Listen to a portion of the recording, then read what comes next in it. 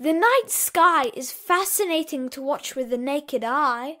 Billions of stars twinkle across our own galaxy, and billions of other galaxies across the universe. But something else might catch your attention in the night sky, our own magnificent moon. But have you ever wondered why we always see the same side of the moon?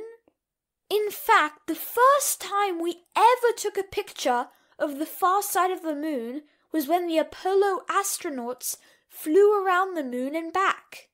From the surface of the Earth, it is simply impossible to see the other side of the moon. Sounds like the far side of the moon is playing hide and seek. Actually, there is a reason for this strange phenomenon, and it is called tidal locking. My name is Danny, I am 10 years old from Australia, and I welcome you to episode 7 of Danny Decode, a podcast that explains what is hard to explain. Danny Decode.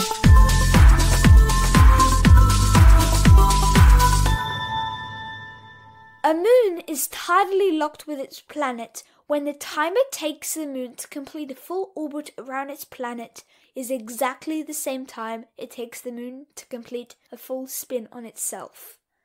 That was a long sentence. But for an easier way to understand this, you can actually try an experiment at home.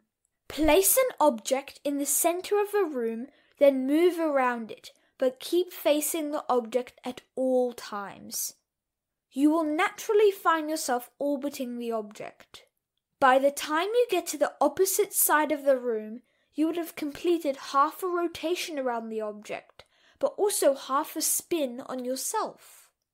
If you keep going, you will get back to where you started and you will have completed one full rotation around the object, and also one full spin on yourself. But is there a reason the moon is tidally locked with the Earth?